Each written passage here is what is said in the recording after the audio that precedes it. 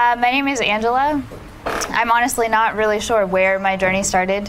I grew up as I'm Native American, so I grew up on a reservation, which is probably not something that a lot of you are familiar with.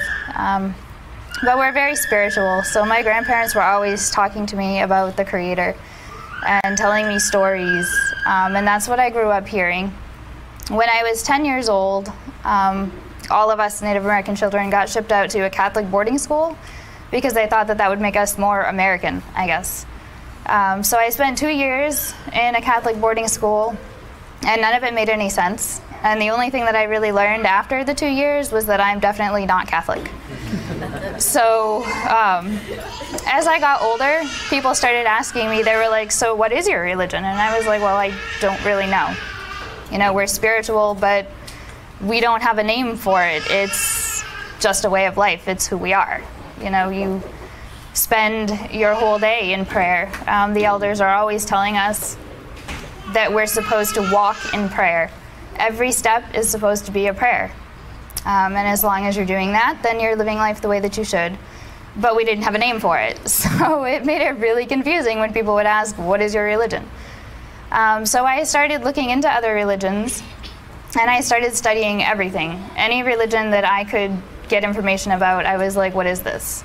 And eventually I would come to a point with all of them that I was like, this just doesn't make sense. No matter how many times a day I pray, I am never going to be a god. It's not happening. They just didn't make sense. So time kept going on, and after a while, I actually met a Muslim, and we started talking, and I was like, wow, you do that? Really? Wow, so do I. And it just started getting to a point where I was like, you know, maybe I need to read more about this. So I went online, and I started reading whatever I could, and it all just made sense. Most of it was stuff that I had already heard from my grandparents. So it just seemed to make sense. So I kept reading, and I went to the grocery store one day, and we had this little bin in the grocery store. It was like books people would drop off, and they'd buy the books, and the money would be donated to charity. So right on the top of the stack was like all of these books about Islam. So I was like, cool, this is awesome. So I bought the whole stack of books, and I went home, and I started reading them, and I was like, yeah, this really makes sense. So then I decided that I was going to try to read the Quran. And I went ahead and I started reading it. And at first it felt a little bit weird because a lot of the stuff that I was reading was stuff that I had heard from my grandfather. So at first it was like, okay, this is different. And I kept reading it, and I was like, wow, I've been doing this my whole life, and I just never knew it. So it just got to a point that it just made sense. And here I am. Well, I came to his class. I found it online.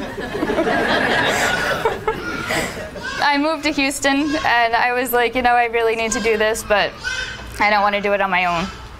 So I looked online, and I found Dr. Kazi's class, and him and his wife have been there for me every step of the way.